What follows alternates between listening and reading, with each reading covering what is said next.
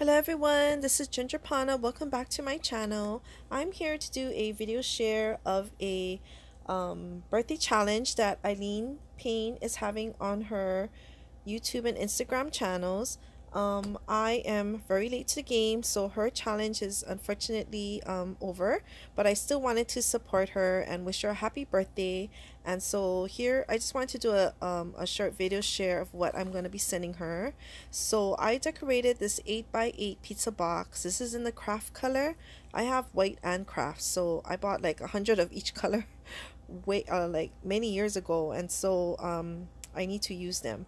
So I decorated this. I know Eileen's favorite color is purple from what I can gather from her videos. I met Eileen through a group called PHA Crafters, and through that group Jenny Crafty Hilo Girl introduced me to come over, and so it's really been helping me connect with some crafters and to get my mojo back, because I definitely lost it during this pandemic. So I'm kind of happy that I can craft here and there. So I entered a few challenge giveaways, and so here is, I think this is my last one that I have committed to.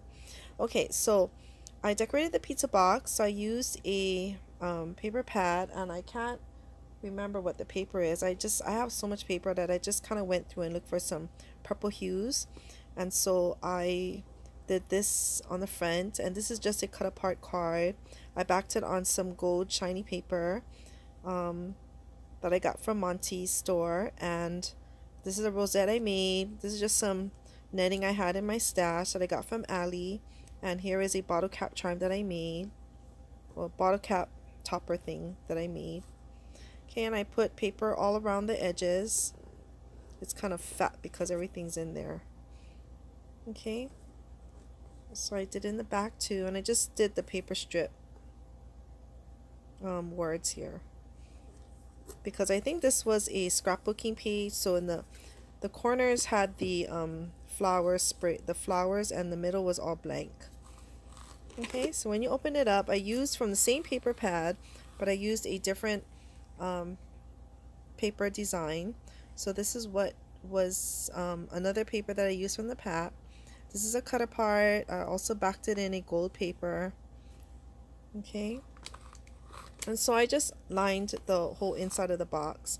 So in here are some handmade goodies that I had made, and some of them I had made earlier in the year, or maybe some even last year, and I just kept making so I could collect them and use them to put in instances such as this. Okay, so that is what it's gonna kind of look like. It's missing my card on the top, but that is what I'm gonna send Eileen. So outside of this box, I'll have some extra goodies because they won't fit in this box, so she can share them with you. Okay, so let's take some things out. So first off, I'm gonna share with you my memory decks card. So her challenge was to make her a memory decks card of any theme, and so this is my memory decks card. And so I just put it in this plastic sleeve that I have that holds my dies. So here is my memory decks card, and so here I cut it out of acetate and I sewed it, and there are some shaker bits in here, but you can't really see it because they're hiding, but you can kind of see them back here where I put my information. Okay, so I got my B's, my letter B's, and I spelled out happy birthday, and so I put it on here. This is some crepe paper ruffled up. This is a yarn kind of like a tassel, but on a straw with some pom-poms at the end. And I'll try to find, I saw this on Instagram, some of the girls were doing these as embellishments, and so I kind of copied that. Okay, so you can kind of see it there. And then this is a flower that I made using my punches, and it was inspired by creating for fun. And these are some sequins that I had made. Anna from Serenity Creations had a tutorial on it, and I did a video share of how I made mines.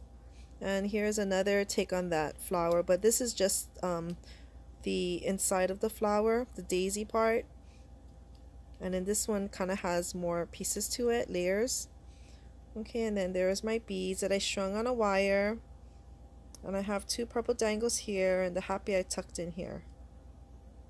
Okay, so it's just sewn all the way around, and I don't have anything else that's personal, but she just wanted some information about ourselves on the back.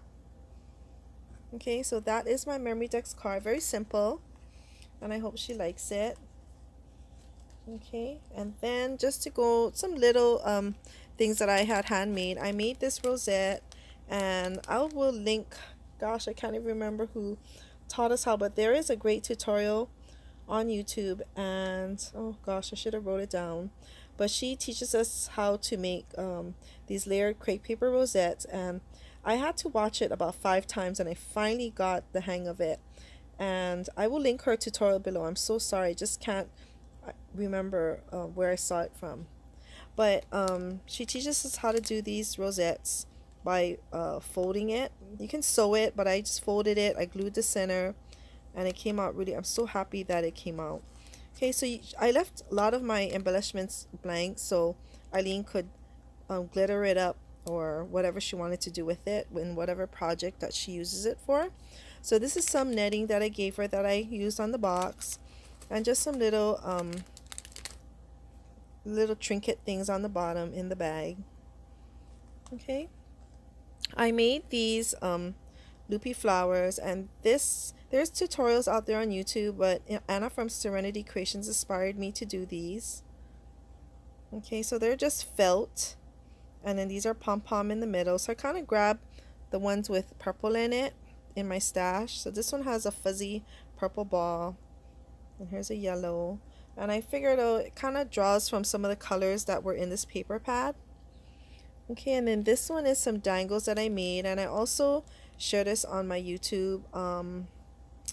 I shared a YouTube video about how to make some bottoms.